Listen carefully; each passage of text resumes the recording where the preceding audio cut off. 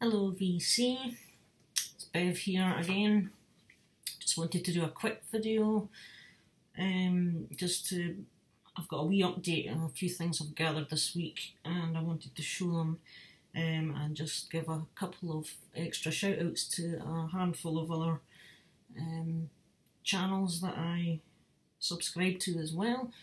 I know a couple of shout outs I've been given recently to Rob Fulton and Fairly Secret Music, which I'm subscribed to as well. I thought I would mention a couple of others, so I wrote them here, and I'll put links below to all the other channels. If you're not subscribers, you can certainly, I would recommend you check them out. They're all good channels as well. So the first one I've got is the Omaha Introvert. That's Hannah.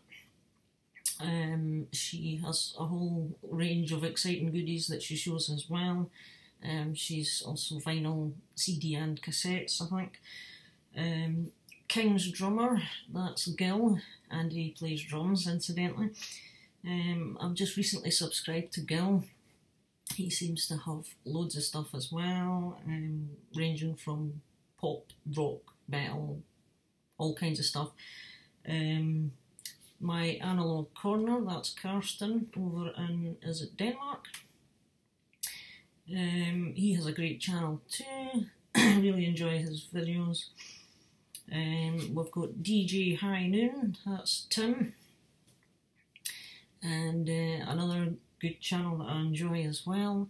I know he's running a competition just at the moment, if you want to check in on that. And we've got the Vinyl Verse, which is Bill, another good channel as well. And lastly, I've got down here Moen Rock. Now he's also a Danish based guy alongside Karsten, so check him out as well. I got lots of cool stuff everybody's shown. So that's just another shout out to a few people, and I also want to shout out to Vinylizer because he's mentioned me recently again. So that's John Vinylizer. I'm pretty sure most of you all know him. Fantastic channel. If you've not subscribed, go over and subscribe.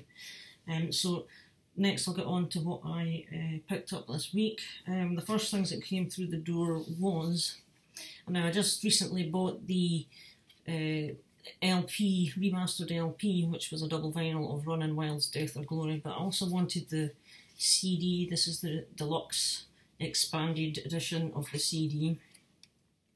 And on the CD you get 3 extra tracks that are not on the vinyl.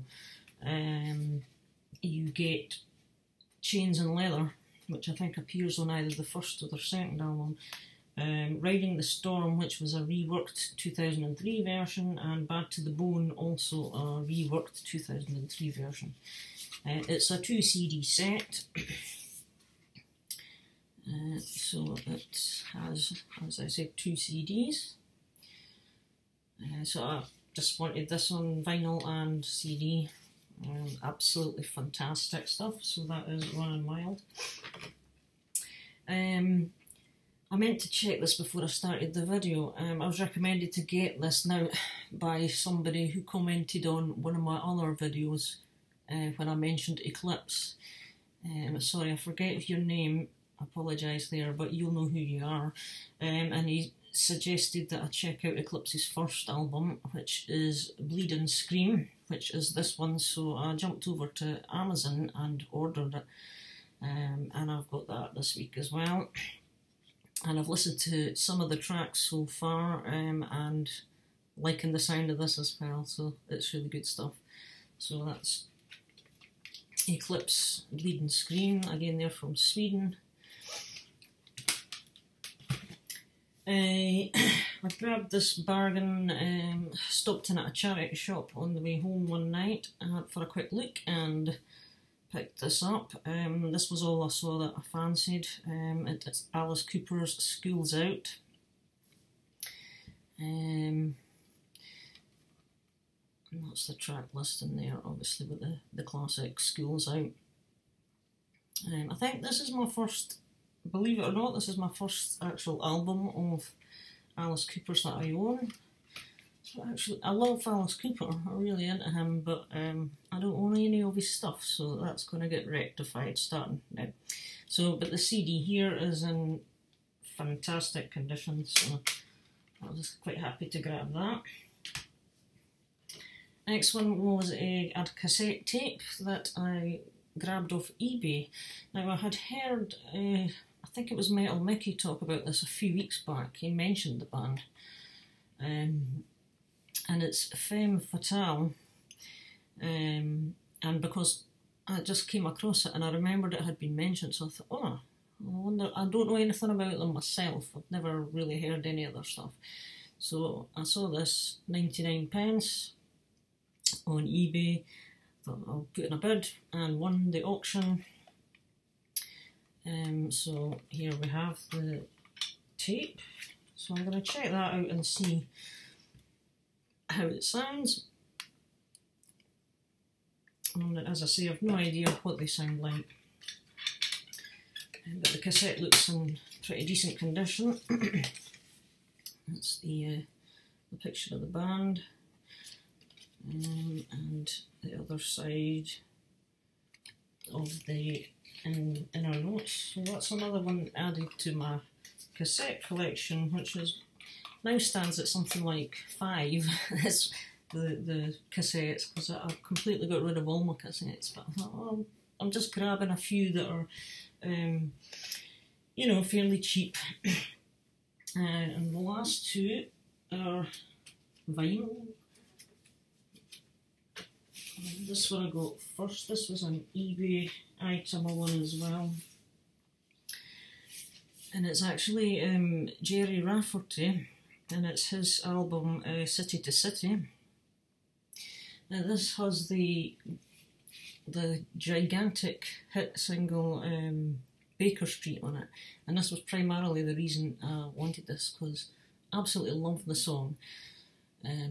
Don't have it on vinyl, and I asked my dad if he happened to have it, and he didn't either, so I really wanted that song, and I thought, well, I'm going to get the album, because I'm not too familiar with other Jerry Rafferty stuff, but he does have a few albums out there, so I thought I'll get the album, see what the whole thing's like. But I'm a huge fan of Baker Street. It's got the most, one of these epic guitar solos. It's just spot on. It's a really cool guitar solo, and the album here is in excellent to near mint condition.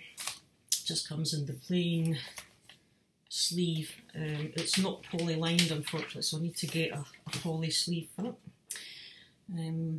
The album's from 1978 and it's on United Artists, and the record's in rather splendid condition, so I was really chuffed to get that. It cost me £3. I actually think the kind of artwork on his album is quite cool as well. So I think he comes under the kind of folk rock kind of genre. I'm not 100% sure on that, but and this one, which I was so chuffed to get, I have Keepers 2 on vinyl, the original pressing from 88, and I landed a copy of Keepers 1 from 87. This just came yesterday from a chap who was selling on eBay. Just grateful, fantastic. It's in really excellent condition. The sleeve is near mint. The record has a few light surface marks from use, but it's in amazing condition. That's the one of these advertising sleeves from other records on the label, from Noise International. Band collage photos,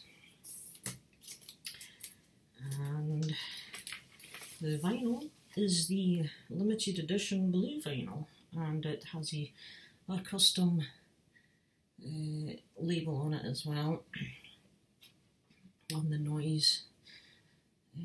So there you go. So I'm absolutely chuffed to bits to get that for a really good price as well.